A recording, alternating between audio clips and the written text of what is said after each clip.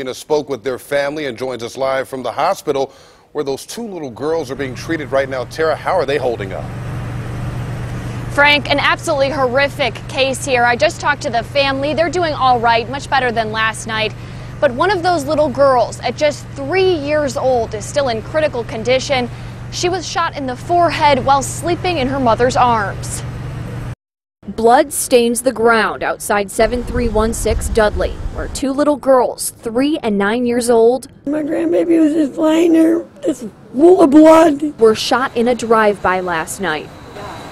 Sally Davis told me she was inside when a black car pulled up in front of the house. The men inside screaming at her oldest daughter.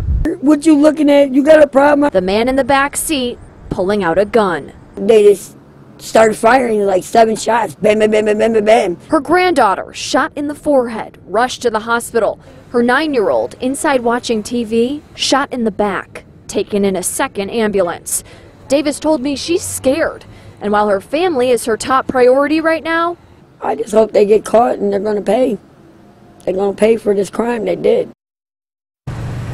I just checked in with Cleveland police. There have been no arrests in connection to this shooting, but they are still investigating tonight. Live in Cleveland, Tara Molina, News 5.